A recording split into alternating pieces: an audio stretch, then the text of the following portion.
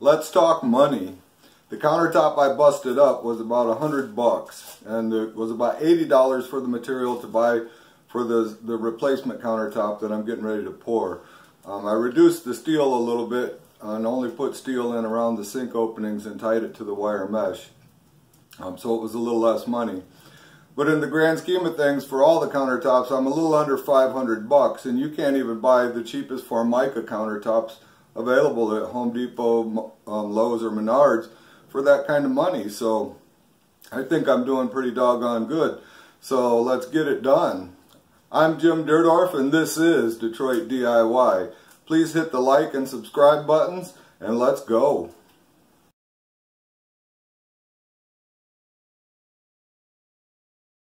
Alright, I got the old countertop all busted up, and I got the bottom of the form back up here on the workbench, and half of it cleaned up. I just kind of wanted to show you how nicely it cleans up after it's been used. So as you can see, this is with the cement just having come out of it. I haven't wiped it, scraped it, or done anything. That's where the sink was, the foam for the sink was glued in place.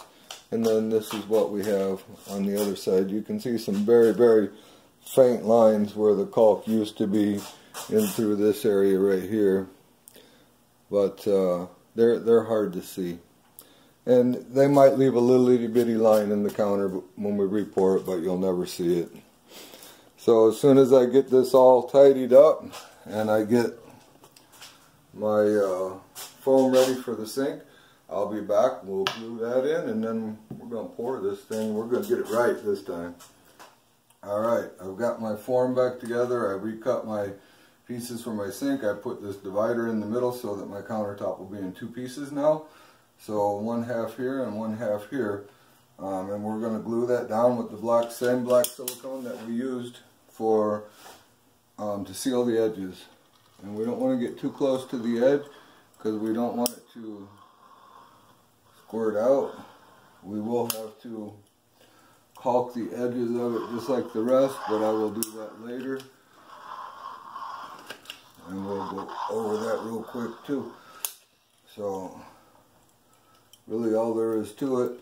This silicone that's under this foam for some reason does not seem to dry completely, but it holds the foam in place. So now we'll do this half.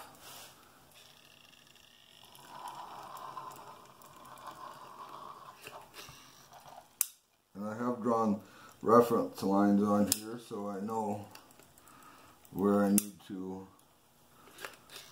put my caulk.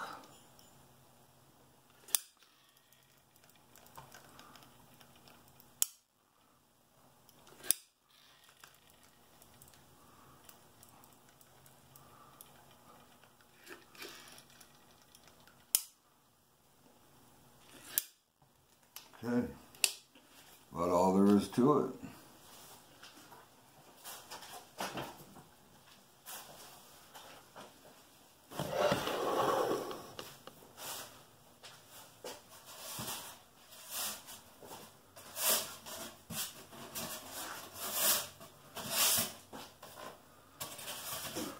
I just set it in here, line it up on your lines.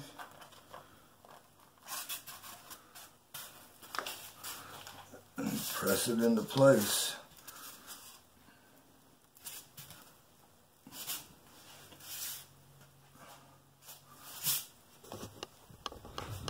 Same thing on the other side. Now this is just standard 1.5" foam from any big box store. And I cut it with my jigsaw after I used the template. Alright, we've got our white cement mixed up, we've got everything ready. I'm going to get some gray mixed up and we are going to get this thing rolling. I did change a couple things with the wire. This time, instead of using the 3/16 smooth rod, I opted for some 1/4 inch all thread, and I put 3 nuts on it where it's going to be right here in the valley for the sink, just to give the cement a little bit something more to bite on, because the smooth bar, and I knew going in that it wouldn't really, the cement wouldn't grip it. Might be the reason for my crack. So we're going to try and eliminate that. So let's get going.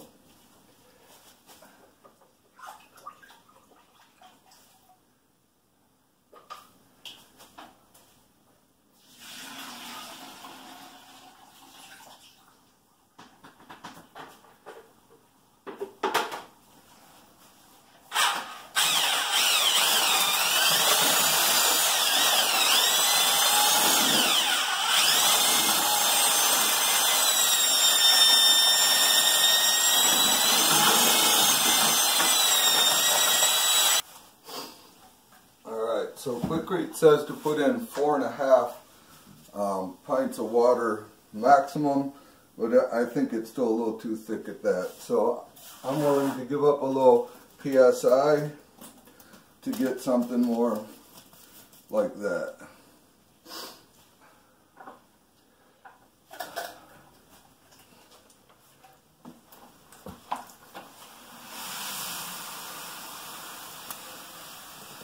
To me, that's what it should be.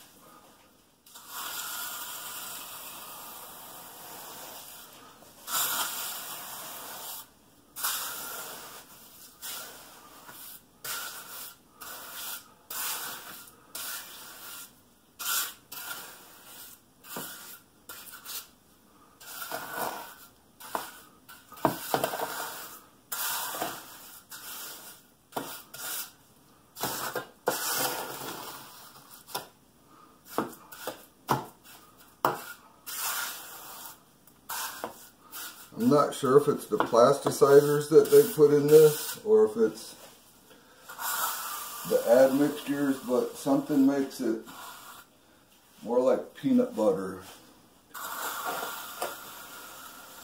than I would like. I think that's part of what's caused me issues with this product.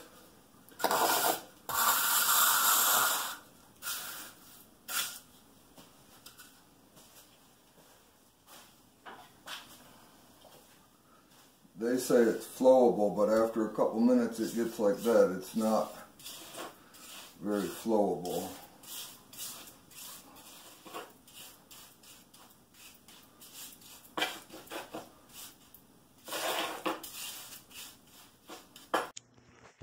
The vibrator is running now, and I've already put the white lines in. With the same method, I used the skewer and the white cement. But I've noticed that the cement has, just like last time, firmed up really fast. And in fact, I'm worried about the air bubbles because I'm not seeing any coming out with the vibrator running. So I'm trying to hand pack it to push the air bubbles out the best that I can. Fearful that the same thing is going to happen, that it's just going to be laden with air bubbles. The cement just firmed up so fast. And the first countertops I poured, this never happened. So I was surprised to see it happening. Whatever the mix was in the bags was completely different than what I had used for the other countertops. I did experience it a little bit in the second countertop that I poured. And when I say it's like peanut butter, I mean it's sticky. I'm putting the screws in right here for the wire supports that I put in for the mesh to keep it from sitting down to the face. Not so sure that it would, but it might in a couple spots. So this is going to support it, hold it in place while I do that.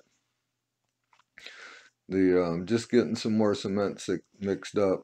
But when I was troweling the cement, when it's like peanut butter, it's sticky. It sticks to the trowel, and you literally, it drags the whole cement with it. It's really strange what was happening with this mix of cement. And even though Quikrete said I could put 4.5 pints, that just wasn't enough to get it flowable. So I was really concerned that I was going to have the same issue with this countertop. And I didn't film the other half of the countertop, and I wish I would have, because that was some bags that I had bought previously, and I had noticed that when I mixed that up, it was much looser, and it stayed loose. It did not firm up as quick as this other did. So I wasn't worried about the other side. When I turned the vibrator on for the other half, it just air bubbles just rolled out of it. I knew that would be good. So I'm just not real happy with the consistency of the Quikrete countertop mix at all. I played around with some other mixes, and I thought about switching. I just wasn't sure that I could match the color to what I already had installed in my house. So I thought I'd just tough it out and try to get this done with the Quikrete countertop mix. But I was definitely worried. So we're going to speed through the last little bit of this and finish her up.